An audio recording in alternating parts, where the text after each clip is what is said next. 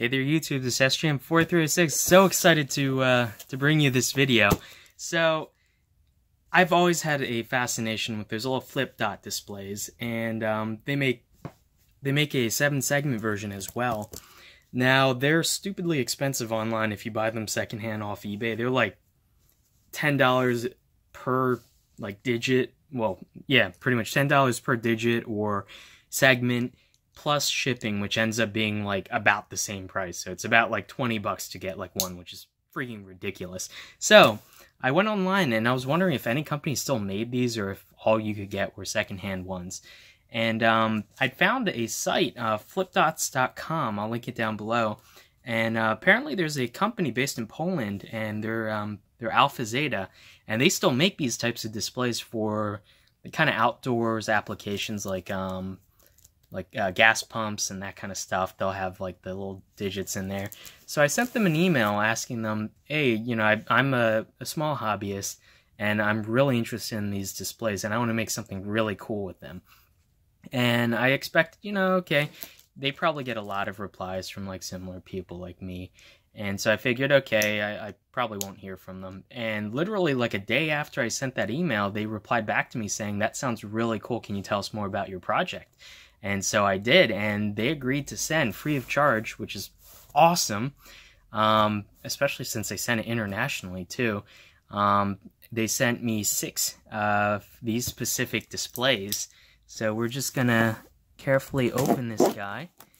And I've already started kind of designing what's going to happen internally with the controller chip. And I've already gotten a board designed from JLC PCB, so we're pretty much all good to go.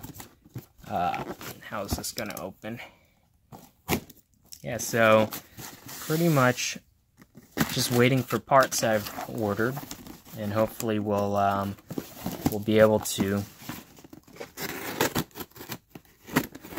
make my dream project a reality. So yeah, wow, this is very well packed.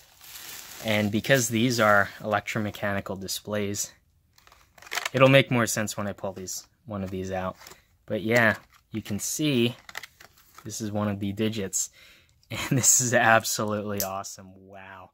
They look very small in the pictures, but yeah, these are like a good, about an inch. My thumb from here to here is about an inch. I use this as a ruler like every day. But yeah, about 1-inch digits, and the casing makes it a little bit taller, but yeah, this is perfect. Very high visibility. Once you switch a segment on or off and remove power, this display will keep that configuration and consume no extra power, which is absolutely amazing. And so you can see here on the back, it's basically electromagnets. And there's a kind of like a magnetic core material that has remnants.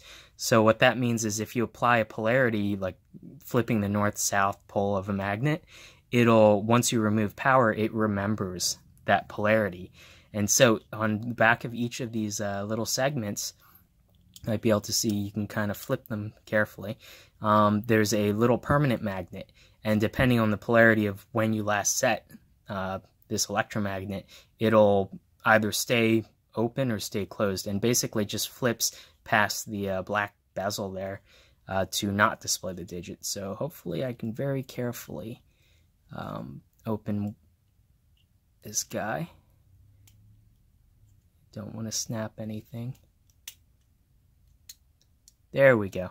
So yeah, you can see the permanent magnets in here, and these are all on pivots, so you can see I can make a digit appear or disappear just based off of that.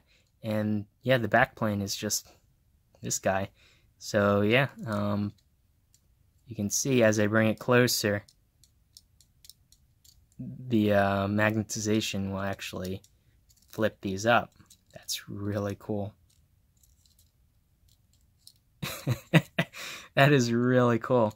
So yeah, I've already I put up a post. If you guys are interested in finding out more of the technical side of how I'm designing the circuitry to drive this, how I design the software for the microprocessor, head over to link a hackaday.io page that I created with tons of information and PCB shots like close-ups and whatnot of the boards I ordered. So while I'm waiting, I pretty much got the software all out of the way for the module level design, and we are going to build two functions.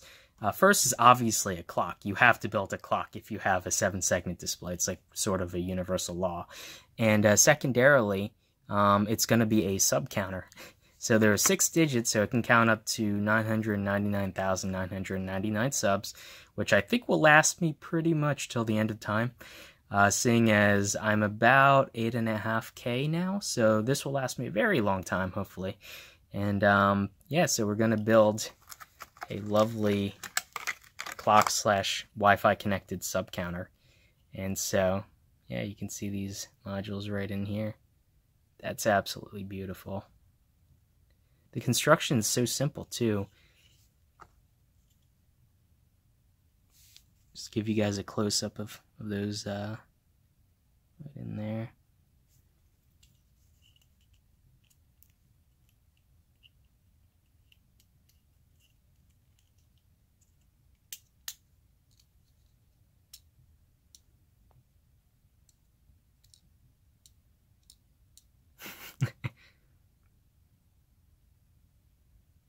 Isn't that absolutely fascinating? Now they also make really neat flip disc ones where it's just a matrix of a whole bunch of little tiny discs, and one side's black, the other side's white, and it actually just flips 180 degrees, and that is absolutely cool.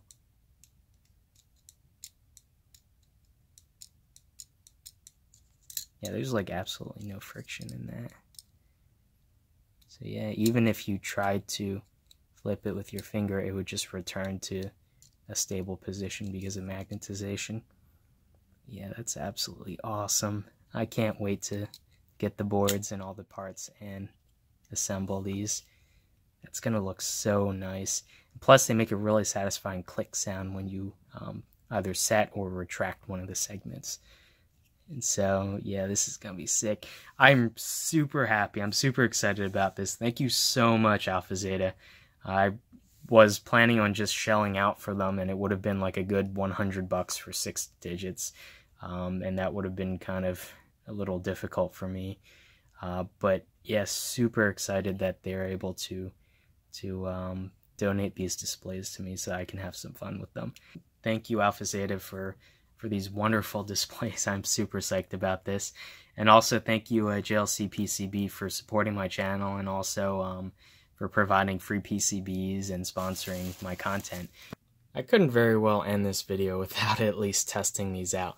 Now, I have a 12-volt DC wall wart, and if we run a quick calculation, 12 volts, these are about, I think, 45 ohms-ish.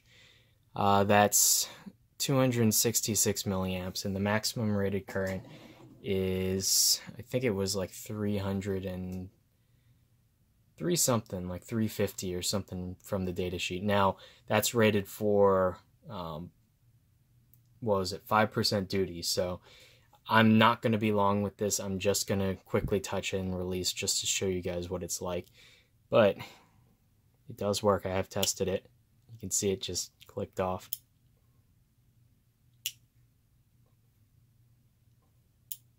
And there you go. So it works. So 12 volts will run just fine. I was a little worried because it is spec'd for, I think, like 16 volts nominal up to like 19 volts. But yeah, 12 volts will run just fine. So the controller I designed is all set to go now. I just need to receive all the parts and assemble. I really can't stop playing with these. I just take off the back and just take a strong magnet, and you can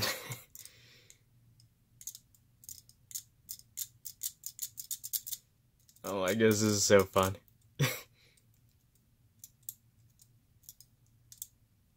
Anyway, you can see here that there are little bumps of plastic from where they actually will hit the center pieces, and this is arranged in such a way, I'm guessing, to decrease the surface contact surface area, so that when it clicks, only that point really touches, and so it minimizes, I guess, the noise that it makes.